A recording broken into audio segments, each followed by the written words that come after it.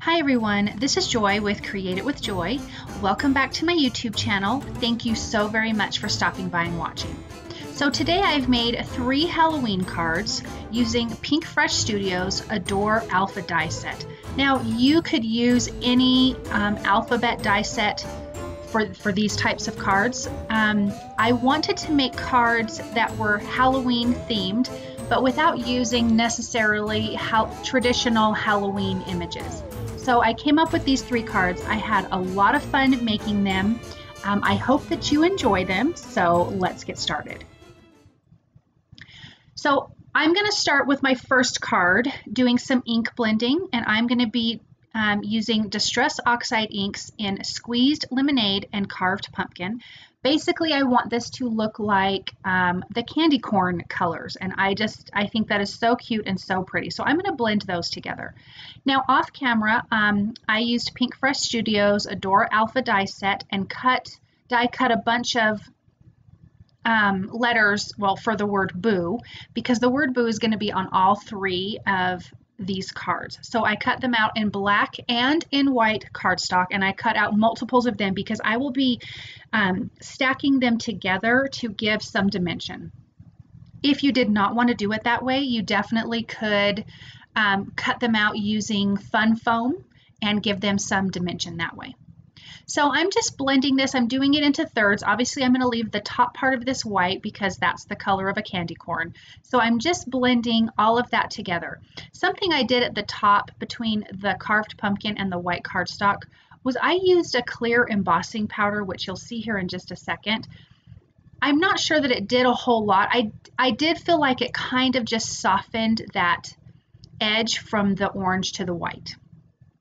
Now this is Honeybee Stamps deckle edged A2 dies, and I love these deckle edge frames, and I need to use them more often. I don't use them enough, and I really love them.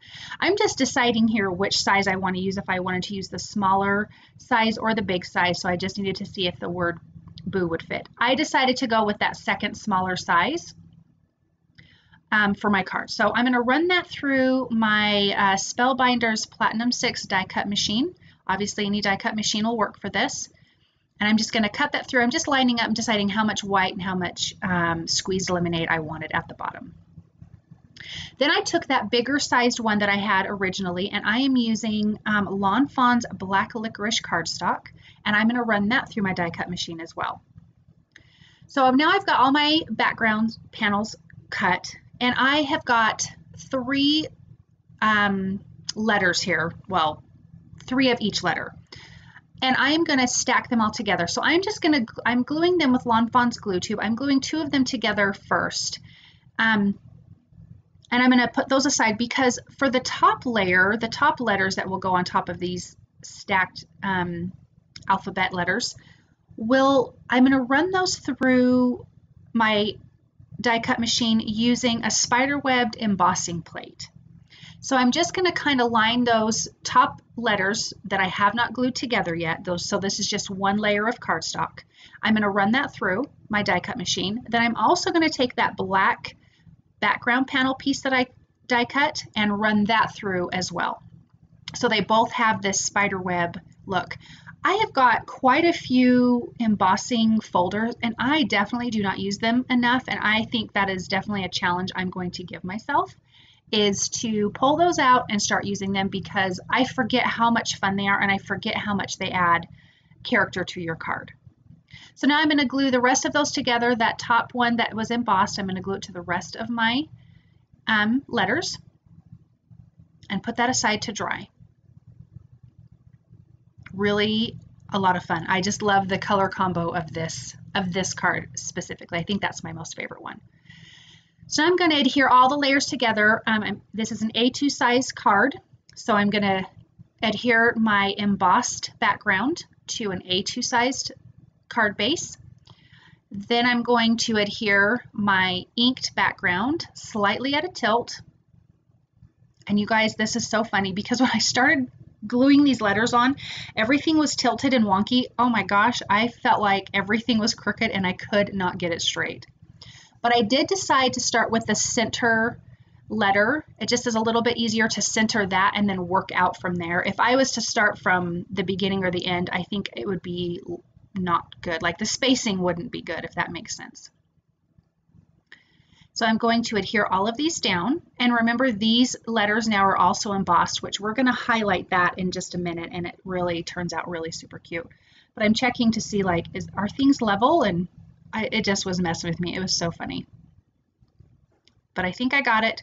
Get those nice and glued down and let those dry. So what I'm going to see now, you can see the embossing there where it's lifted, and it is the spider web. So I'm going to take my glossy accents and I'm going to apply it just to the raised section, so that part of it will definitely stand out. It'll be nice and high glossed, and you will definitely notice it. So I'm just going to go over all of that, because this card is quite simple, you guys. There's not a whole lot to it, so this will definitely be an eye catcher. So can you see that now? And doesn't that look so pretty and so fun? It totally brings that to life. So now I'm going to ink up the sentiment, and it's going to say, have a fabulous day. And I liked it because it had the play on the word boo in the center of it. And I am just stamping that out in Distress Oxide Ink in Carved Pumpkin. And I'm going to just trim that out. And we are going to adhere that to the front of the center O. And I'm using a little bit of foam tape. Now my glossy accents dries pretty quick. It's not dry here, so I'm just being really careful when I'm laying this down. And of course I can't tell if anything is straight again, so I'm getting out my big old T ruler and lining that up, because that's the only thing I know that's going to be straight. The T ruler hooks to the side of my Tim Holtz glass media mat, so you know it's perfectly straight. So I've got that lined up, and then I'm going to use Nuvo crystal drops in ebony black, and I'm just going to make a few drops here and there, and this card will be done. Really simple, but I think it is such a cute Halloween card. It definitely has the feel of Halloween. And so that one is all done. Super cute. Okay, so let's move on to the next one. Now I did this background, but then I moved on to another card. So this is Lawn Fawn's Black Licorice cardstock, and I am prepping it with my anti-static tool. This is Simon Says Stamp. It's a polka dot stencil. And I'm taking Simon Says Stamp clear embossing ink, and I am inking it up really, really good, because I'm going to be using some white embossing powder on this for the polka dots.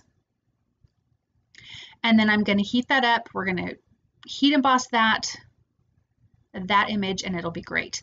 I would have liked I don't have a smaller polka dot background, and I think a smaller would have been even cuter. This still turned out really cute. This is kind of for my witchy card, which I think would be really darling. Just making sure I've got a good coverage of embossing powder. For whole backgrounds like this, I like to use my 2-in-1, hold it down on my glass media mat and heat it up, and it works great. Nothing gets ruined. My fingers don't get hot. Anytime I try to hold an image like this with my tweezers, it does not work out for me. So this is how I like to do this. Okay, so putting that background aside, I am starting the next background, and I'm sorry, you guys, I just kind of tend to work this way. I kind of go wonky and all over the place. So this is Just Stitching Double Rectangles by Lawn Fawn. I've had them for a while, and I haven't got to use them, and I keep forgetting that I need to use them. So I pulled them out for this card, and I really liked how this turned out. So again, another little bit of wonky. I think there's something about Halloween that things can be a little wonky, and it totally works. So I'm laying those out, running them through my die cut machine, and it doesn't cut anything. It just has got this double stitching. And I think it's really super cute. Then this cardstock is Carved Pumpkin. I think that's what it's called. Something like that. I will definitely have that in my description, you guys. And I just trimmed it down to fit that centerpiece. I also used Ranger's Gray Tinted Embossing Powder. Nope, embossing ink, excuse me. Stamped these cute little eyeballs all the way around. I think it's from Lawn Fawn's Tiny Halloween set. And I am using Lawn Fawn's Glow in the Dark embossing powder. And I'm just starting from the back and heating them up. So these cute little eyes all around this frame will be lit up. And it's just in between the two frames. It's not on the outside edge.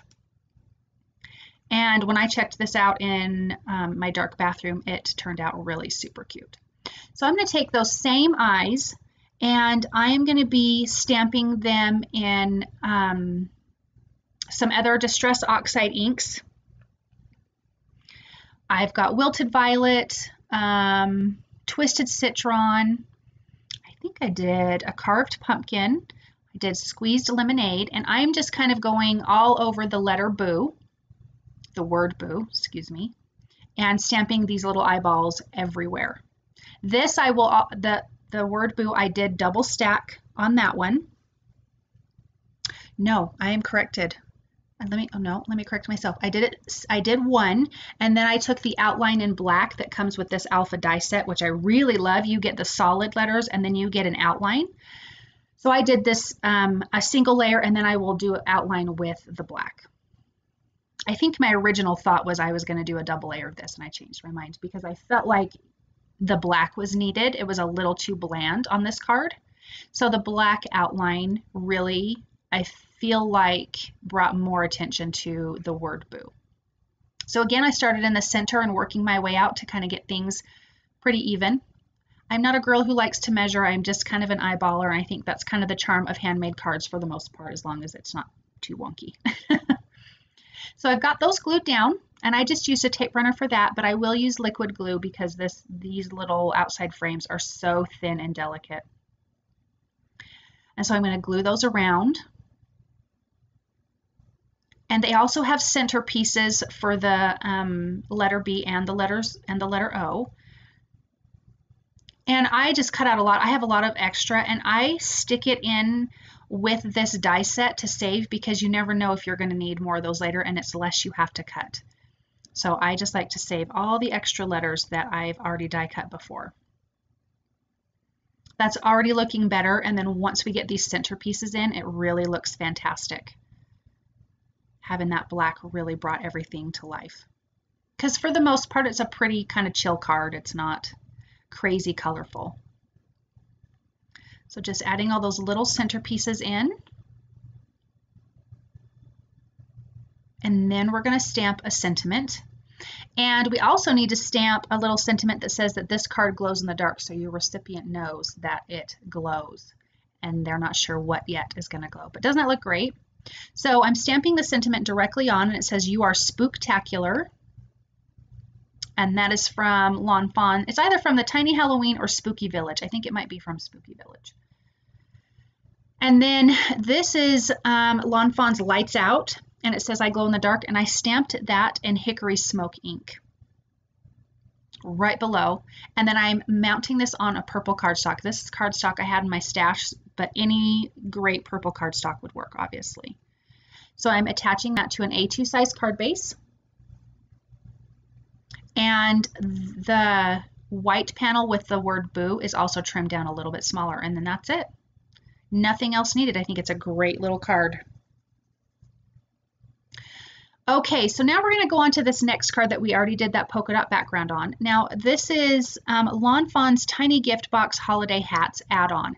I just wanted the little hats, and so it has like a Santa hat, like a winter hat, and then it's got this cute witch's hat. So I die cut that out of white cardstock. And out of Lawn Fawn's Tiny Halloween, there is 2 sizes of bats, and I am stamping both those on the letter, on the word boo. I keep wanting to say letter. What is my problem? On the word boo. And this is double layered. This is the one that I actually did double layer of the letters. So on the top layer, I'm just stamping it in Ranger's Archival Ink Jet Black. It's in Jet Black Archival Ink. So those are all stamped and done. Now I'm making a little, I don't want to say ribbon, just, you know, I can't even think of the word I'm trying to use. As you can see what it is. Black and purple over the polka dot background. The polka dot background is trimmed slightly smaller than an A2 size card base. Oh, a panel. That's the word I'm trying to think of. A gray and black panel. And then we've got this white frame around, and I think that looks great. And I think the purple is classic witch feel, and so I wanted this card to kind of have a witchy feel. So I'm going to glue down my letters.